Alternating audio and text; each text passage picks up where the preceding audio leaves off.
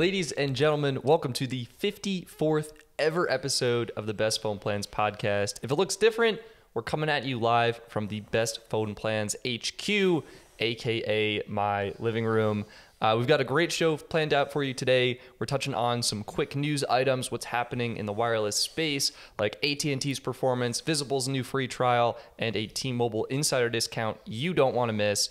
And we've got an exciting main topic for today, Verizon's new plans, as well as updates on the C-band deployment. Before we get into it, Dennis, how are you doing today? How are you enjoying Colorado? Stetson, you know I'm doing great as always, and how could I not be enjoying the lovely state of Colorado when I have one of the best hosts a man could ever ask for? This man cooks, he keeps the house clean, and he gets me from point A to point B. If any man was upset with that, then there's something wrong. Yeah, and we actually had a great start to the day, and maybe we can start the podcast with this. T-Mobile offering an insider discount. So what did we do, Dennis? We went to the T-Mobile store, and were you able to get it? Yeah, I woke up extra early, ironically enough. We went to the T-Mobile store, and thanks to one of our awesome viewers, which you know who you are when you hear this, I was able to take advantage of that T-Mobile insider discount. What is the discount?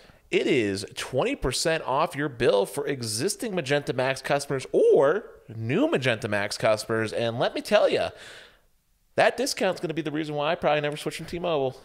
That's amazing. 20% off your bill for life. Really appreciate T-Mobile doing that. Speaking of things that are free or discounted, how is that for a segue? Visible is offering a 15-day free trial right now. And if you go to Visible's website, there's a banner at the top. It's only for iPhone customers right now, and you need to activate it via eSIM. But basically, you scan a QR code, you activate a trial plan.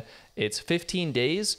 And to the best of my knowledge, it's the Visible experience, unlimited data, unlimited texting, unlimited hotspot at 5 megabits per second, and all of that. I think it's a welcome thing to see, and I hope more MVNOs do it, just like how Mint brought it about, which is awesome. I think Visible's one of three. We've got Mint Mobile doing a free trial. We now have Visible, and T-Mobile is doing their free trial with their 30 gig hotspot plan. Very true. And staying on this gravy train of good news, as the quote-unquote AT&T fanboy by you guys, I want to talk about how AT&T had a super strong quarter, 880,000 postpaid phone net adds, and 1.3 million total postpaid adds, and they got 270,000 new fiber net adds.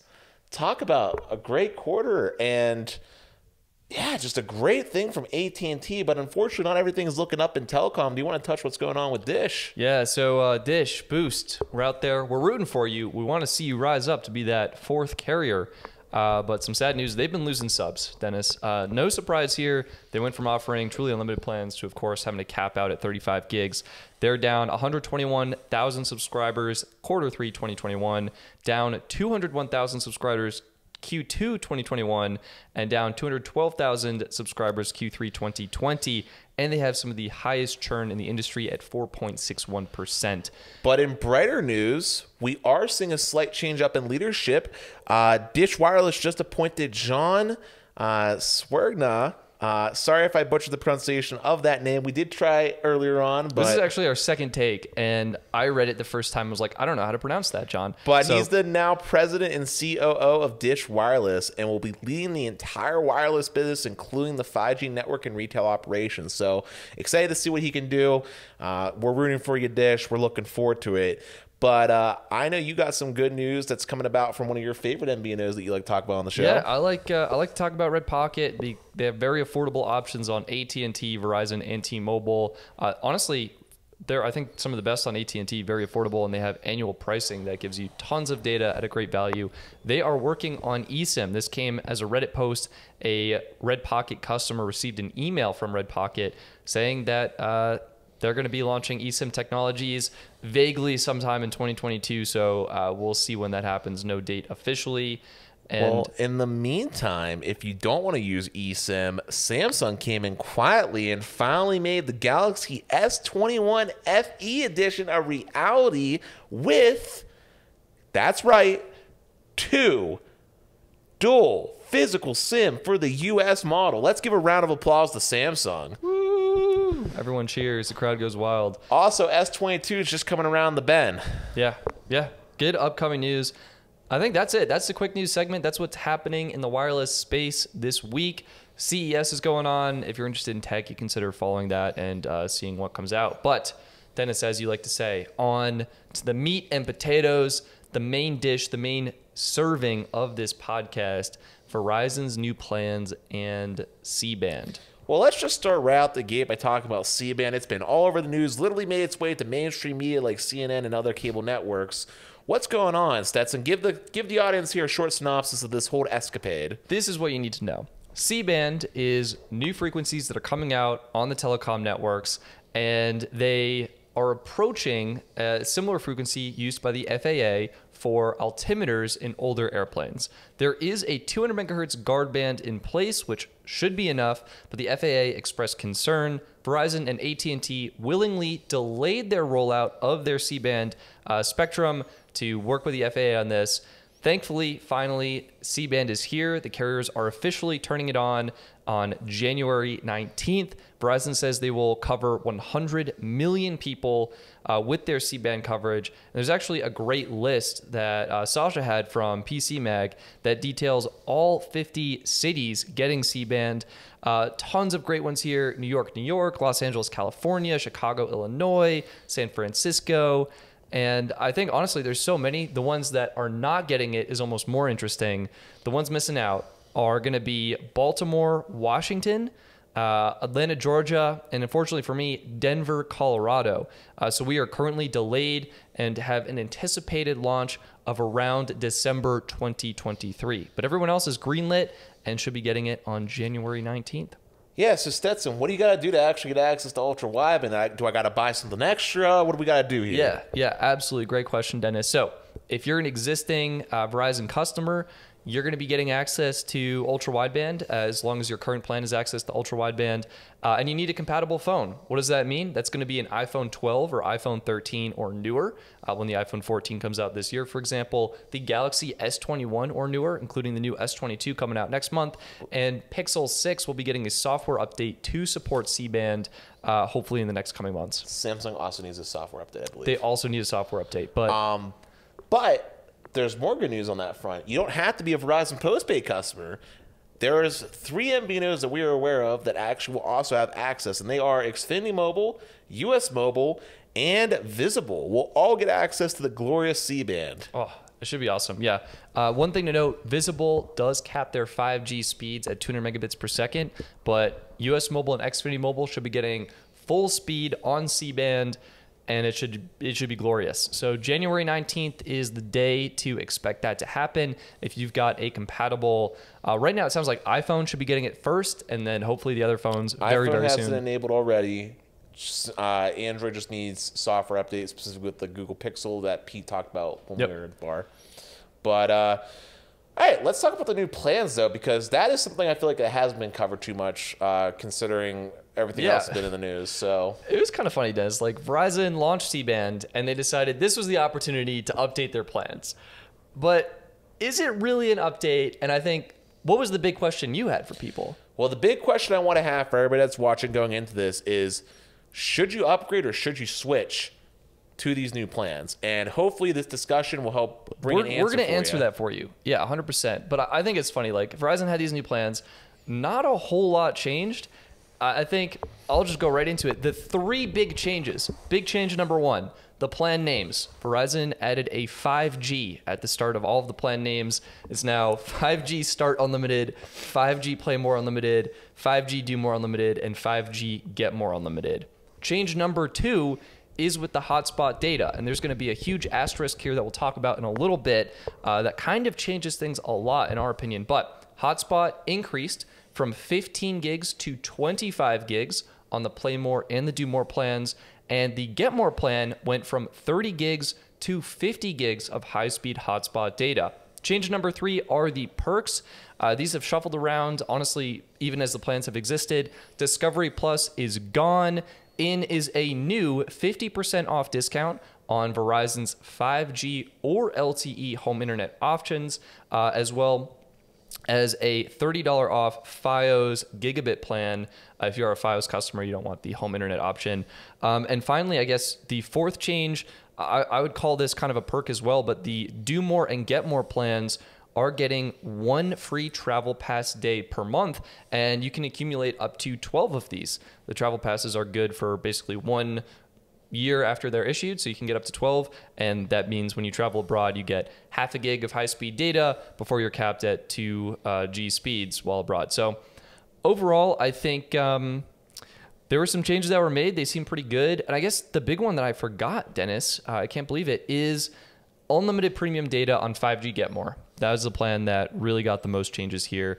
If you're interested in the perks, you're going to want to check out the website because there's just so many different perks from Apple Music to Apple Arcade and Google Play Pass. Just check the site to see the different perks across the plans. But the big ones I think you need to know about: unlimited premium on 5G Get More, and the hotspot changes, and the 50% off the home internet. So, well, Stetson, the way you're selling this all sounds so well and good, but I think it's really important that we bring in some perspective for comparison's sake. Sure. Let's first start off by comparing this to the current or the former third generation of the mix and match plans, just to see some of the key differences here. I mean, I know you talked about the hotspot having a really interesting change, and I'm sure the audience would love to hear what that is. Yeah, so it's not all unicorns and rainbows, Dennis. We've got some harsh reality news hitting home. Good news, pricing is exactly the same. The bad news, the hotspot, the big asterisk we talked about earlier, is that previously on the old plans, when you were connected to 5G ultra wideband, you got truly unlimited high-speed hotspot data. Now, on these new plans, your hotspot usage on ultra wideband counts against your high-speed limit, and after you hit your limit, you'll be capped at 3 megabits per second on ultra wideband. Correct. That's a big bummer. And the second thing, video streaming, instead of defaulting to 4K on ultra wideband, it will now default to 720p. You have to go into your account settings and turn on a toggle to enable 4K streaming. Yeah, but Stetson, I'm not sure I truly appreciate why this is such a big deal. Why is this such a big deal, Stetson? I think well, you led me up with that. I don't know. Why is it a big deal? Well, guys, what you got to remember is that formerly, before Verizon got this beautiful C-band, ultra wideband wasn't in very many places, so it didn't really matter back then. Yeah. But with C-band going to be so ubiquitous in 100 million locations and treated just like other ultra wideband was with millimeter wave, you effectively ended up getting unlimited hotspot on these plans. Yeah, you could have, basically, because you would have had coverage. If it's as good as N41 is, like my city's covered, I could easily see other cities being fully covered, and you would just get truly unlimited high-speed hotspot data.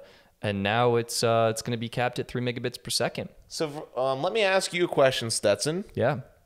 With what we know about the new plans, would you upgrade from the third generation? Yeah, my answer is, well, unfortunately, yes, because you're all automatically going to be upgraded if you're on the Gen 3 plans.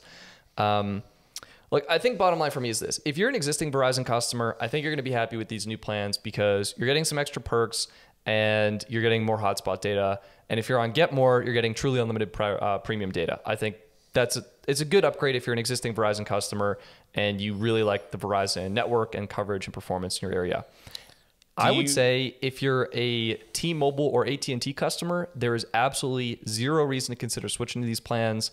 I think they're expensive. Verizon is one of the more expensive carriers. I think the perks, T-Mobile has way better international options with the free international roaming. And I think AT&T, they have 4K streaming by default on their Elite plan, which is really great. Yeah, I definitely want to do a comparison between the other carriers' offerings. But before we do that, do you really think people on the first gen plans of Verizon, the original Get More with 75 gigabytes of premium data, should be switching? Because I personally disagree. Well, I think if you want hotspot, sure. But Dennis, tell me why do you think they should stick with their legacy plan? Well, on the legacy plan, I believe they had to pay $10 for an add-on to get access to ultra wideband. But in doing so, they have access to unlimited ultra wideband. And yeah, that would be the unlimited hotspot data. So the unlimited hotspot data and 75 gigabytes of priority data over the LTE is pretty good, and ultra wideband doesn't count against that 75 gigabytes of priority. So that's a pretty good option. And also, when we were doing the first recording earlier, I think we found a glitch in the matrix when we were talking about Xfinity Mobile, because you found out something interesting with your testing, and that was that if you were connected to ultra wideband, you got the full unthrottled speeds with Xfinity. Yep. And of course, normal on-device usage also didn't count against your 20 gigabytes. Unlimited, truly unlimited, full-speed hotspot data on Xfinity Mobile on ultra wideband didn't count against my 20 gig high-speed allotment. And if that continues, I would say that plan, which is $45 for a single line, $30 a month for a family of 4, that is going to be better. You're getting truly unlimited hotspot data on 5G ultra wideband. And as Dennis mentioned, when C-band is here, like that should cover way more people and be way more accessible. And it doesn't count against your 20 gig allotment. So like, all of a sudden you can use so much more data on that plan. And wow. I guarantee that wasn't planned, but if that ends up staying true, that is an accident. That's going to end up being the best plan. Now, let's talk about comparison, because comparison is important compared to current day plans. I was really harsh on the first take, and hopefully I can bring that same energy here again. But rip them, Dennis. Go. But openly saying this, everyone knows I don't like Verizon, and I think these plans are poo-poo. Like literally, in my opinion, they managed to botch things up. I understand why they're doing this from the long-term aspect of like the fact there's more limited capacity on mid-band. But I think that Verizon would have been better off literally just doing copy-paste on AT&T Elite's offering. So unlimited priority, 4K video streaming. I'll take the less hotspot at 40 gigs. I feel like having uncapped video is way more useful for most day-to-day use cases. I think there's a lot of people out there that are like myself that watch lots of media content on their phones. So I think that would have been more valuable than the extra 10 gigs of hotspot, in my opinion. Sure. Also worth mentioning is Verizon is the most expensive, bar none. T-Mobile includes taxes and fees at $85 for Magenta Max. AT&T Elite's $85, but as I like to joke, if you have a heartbeat, you can pretty much get a discount. So Verizon's not looking super attractive, and honestly, if you're with either of the respective carriers that I just mentioned, I honestly wouldn't consider switching. I'll fight for Verizon here. I'll give some perspective. I think the mid-tier plans, your Play More and your Do More, yes, they're more expensive, but they're offering 5 times the amount of hotspot data as T-Mobile Magenta. Okay, 25 gigs compared to just 5 gigs, and even more than AT&T Extra, which I think is, what is it 15? Is it? I think it's 15. I thought it was 5. Is it also 5? I'm not sure. BestPhonePlans.net. I'm gonna cut this out through the power of editing. 15. Okay, this is 15. Okay, cool. And AT&T Elite and AT&T Extra has only 15 gigs of high-speed hotspot data. So I think the mid-tier plans are actually looking really good from Verizon. And the Get More plan, yes, it's also the most expensive, but you're getting truly unlimited premium data on the Verizon network, which I feel could actually make a bigger difference because I think you're more likely to notice being deprioritized on Verizon. So I think getting unlimited premium could be bigger. And I will say 50 gigs of hotspot data is the most on any postpaid plan you can get right now. And even though the speeds are reduced to 3 megabits per second on ultra wideband, that is still 5 times faster than the 600 kilobits per second you're getting on T-Mobile Magenta, regardless of what you're connected to, and Magenta Max as well. So that is a very loaded thing full of information. I'm going to try to break this down into parts. First, onto your hotspot comment. I don't think 10 gigabytes of extra hotspot is going to save anyone out there. If there's a hotspot power user, they're probably going to buy a dedicated hotspot plan, in my opinion. Also, in regards to priority data, I agree with you. Verizon is the most aggressive when it comes to their network management, and priority is important. However, if you're in a truly congested situation like I was experienced when I was going through the airports where they unfortunately did not have ubiquitous millimeter wave access, priority ain't going to save you on that network experience. And the same goes for other carriers too. I talked about in the previous recording with how I did a Magenta Max test with Mint test at the airport in Pittsburgh, where T-Mobile traditionally suffers, and the performance was typically unusable. Mint got 3, Magenta Max got 8. I know you said that was acceptable, but I don't think priority made that much of a difference to really save my bacon. And in the case of Verizon, with the highest priority possible on lowest Verizon, I was getting 10 meg at the following airport in Minneapolis, I believe was the one where it was. Did you have a deprioritized plan to check? Remember I told you I had a regular consumer plan. I had a person run a speed test for me beside me. They were on the Get More. Yeah. Yeah, I talked to strangers, folks. Big shocker. Yeah, what did they get? Literally, they were getting like 1 meg. Dude, that's literally a huge difference. I was on I was on Los Verizon, which is essentially like enterprise priority. That's the difference. My understanding, I don't know. They had a postpaid consumer plan. They were getting 1 meg. So do you get what I'm saying? I see what you're saying. I'm saying like their consumer. I feel like you need more information. Like, had they used over 50 gigs in their travels? Like, were they deprioritized? My point was they had a consumer postpaid plan. That postpaid didn't save them until people started leaving, and like there was just more capacity. Like, if the tower's really like congested like that, you're kind of like SOL. And then you touched on a bunch of other stuff. I'm not gonna lie, I already forgot at this point what you kind of said. But long story short, I don't think these plans are that good. And if you're concerned about hotspot, like really truly concerned about hotspot, I feel like there are better options out there to get hotspot data to look at. Literally, I know it's on a different network, but T-Mobile, I think, is still doing, what, $50 for 100 gigs for your dedicated hotspot? Yep, I think so. And I believe AT&T has something comparable on the prepaid side? Yep. So, like, I think those are better options and honestly a lot cheaper if that's really what you really need and you're going to be having much more hotspot data.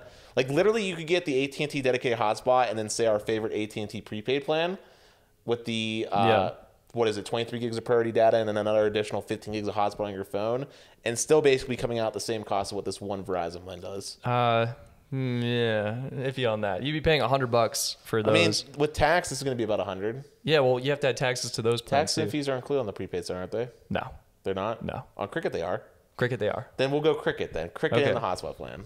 Yeah, it'd be very close, is what I would say.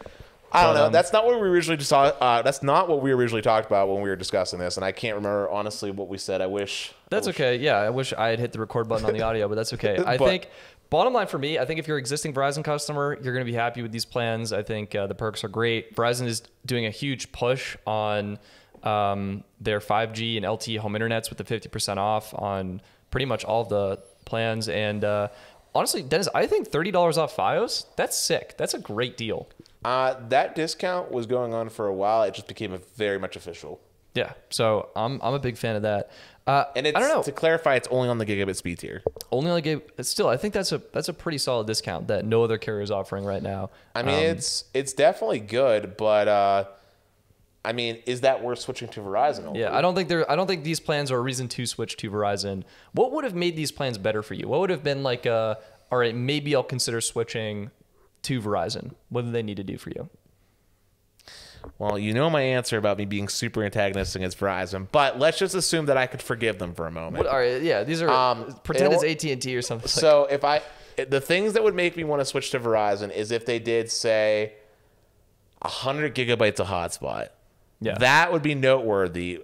Like, I don't know if anybody out there had Sprint before they got bought out, but Sprint used to have a premium plan with 100 gigabytes of hotspot on the consumer side that was phenomenal. And I think that would actually make me sing a little bit of a different tune compared to when they just took away something from us. Yeah, it feels bad when people take things away from you. And I know Verizon is able to do it because they do it on the enterprise side. In fact, on the business side as well. So I know they could do it there. The 4K video streaming really is huge for me. I know you don't necessarily care about it. You don't want it too much, but whatever. I'm not watching 4K on my phone. It's not about me watching 4K. The problem is it's a hard video throttle. So, you know, let's just say you're capped at the 480p, right? That's 1.5 meg. Well, like many of the viewers in my audience, I like to watch podcasts. And, you know, sometimes I like to scrub between different topics. At 1.5 meg, I'm suffering with tons of buffering. And that it just assumes that you're using a service that actually has well optimization like YouTube. Yeah. Different services like, I know you don't watch a lot of anime, but like Crunchyroll and Funimation just straight up break with these video throttles. Yeah. They just become literally unusable. Like, it'll actually time out and I can't watch my anime. That's very inconvenient. And I watch a lot, aside from communicating, I watch a lot of video content on my phone. So having uncapped video would be great, or at the very least, 1080p, 8 megabits per second cap, like the old Magenta Plus plans. Yeah. At the very least. Yeah. Well, I mean, I will say that to Verizon's credit, that it is 480p by default in LTE and 720p default on ultra wideband 5G, which I'm not a big fan of, but you can get it to 720p on LTE, which is a 4 megabit per second cap, and I think that's plenty fine for video buffering. And when you're on ultra wideband, it'll be 4K once you turn that on. I mean, basically, I kind of said this earlier, but if they just would have clicked copy paste on either AT&T Lead or even Magenta Max, just copy paste, I think we'd be singing a different tune, especially if they included taxes and fees. Yeah, I think tax and fees, I think would have been a really big push in the right direction. But still, man, I don't know. Like 5G Get More, it's $5 more expensive, but you're getting 10 gigs more hotspot, and you're getting a bunch of extra perks that. I said it before, but if there's someone that's out there that's a power user of the hotspot, I don't think the extra 10 gigs is going to save them. I would love to know, people that are watching, if you are someone that relies on your hotspot frequently, is that 10 extra gigabytes of data really going to make the difference for you? Or are you leaning more in my camp where it really doesn't matter at that point? But Stetson, do you want to round this out with good news? Yeah, I think we should round this out with good news. Actually, before I forget, let's put a bow on this. What is the best phone plans verdict? Do we recommend people switch to this? Do we recommend that people upgrade? I recommend, if you're an existing Verizon customer, if you have a legacy plan, maybe evaluate if the new plans are a better option for you based on the included perks and features. I think you're likely going to be happy with your legacy plan. I think, honestly, a lot of people will be happy with these plans. You're getting more high-speed hotspot data on LTE, which is what more people are going to be connected to anyway, especially if a slightly older phone, things like that. And even though Verizon is covering 100 million people, still 200 million people plus will be on regular 5G and not getting ultra wideband.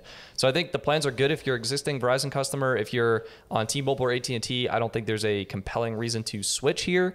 I think your existing plans are probably going to be fine. So that's what I got. But I think one thing we mentioned in the previous take that I think is worth bringing back is this could be a good time to consider switching to another option. Like if you want to keep Verizon's coverage, you could opt for the glitch in the matrix we touched about with Xfinity Mobile. You're getting priority data. You're getting unlimited hotspot at full speed on ultra wideband. And it's not actually counting against your usage, which doesn't make sense. But that's a really cheap option. US Mobile is another great affordable option. Visible will get access to C-band, $25 a month for unlimited data. I still disagree on the Visible recommendation. Dude, they've got a free trial. So try them out and see for yourself. That's what I'll say. Also, on the US Mobile topic, real quick, hotspot's not included, right?